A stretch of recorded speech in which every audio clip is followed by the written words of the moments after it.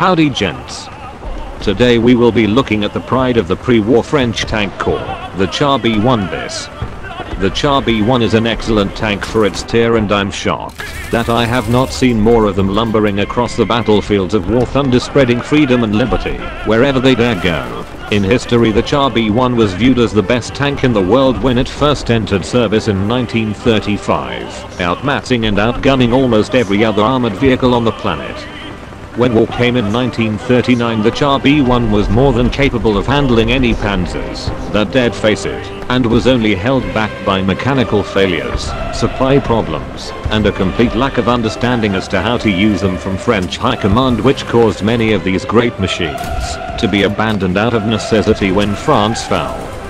However, that was not the end of the Char B1, and many saw service in the German army in a variety of roles after they were captured, and a few were even captured right back when the Allies began the liberation of Europe, and continued to be used right up until the end of the war. The Char B1 was designed as a breakthrough tank, a role that very much lives up to in game, with sturdy armor, and for its time particularly heavy armament.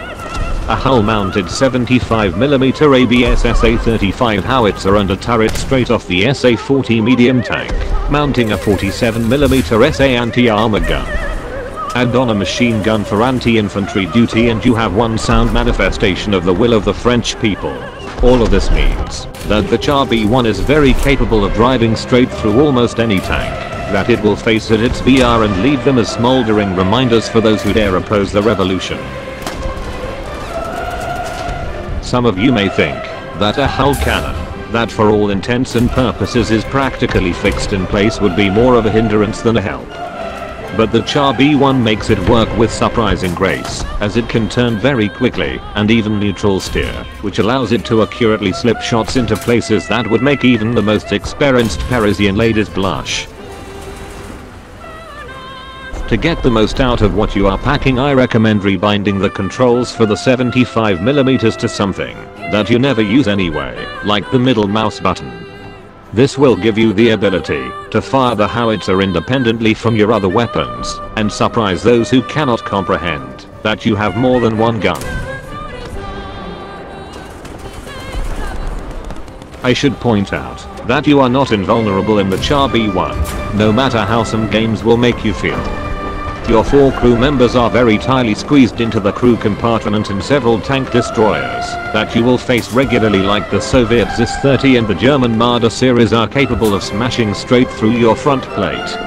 Avoid them if possible, or eliminate them as soon as you get the chance. Another thing which you should seek to avoid is getting outflanked and immobilized. This will reduce you to another overused reference to a certain extremely expensive fortification, which is a humiliation that one should never experience or ever dare forget. As such, you should dump your crew points into field repair to speed up the process of getting your tracks to work again. Because by God, every time an artillery shell lands even near you, it seems like they just fall off. While we are talking about crew skills, some other things to focus would be tank driving, to make your hull traverse even better, vitality to make it so Piran's jock won't keel over at the first opportunity, and finally leadership for overall goodening.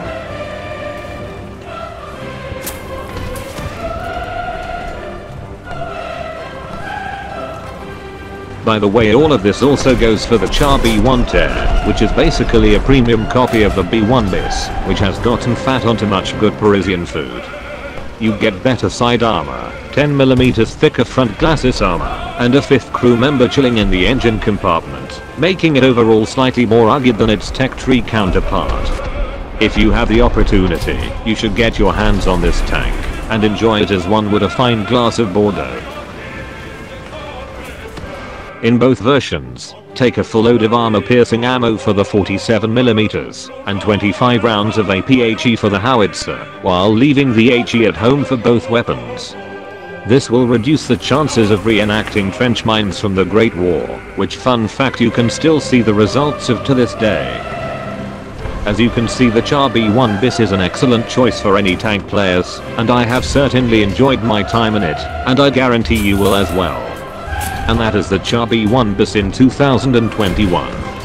Vive la République, Vive la France.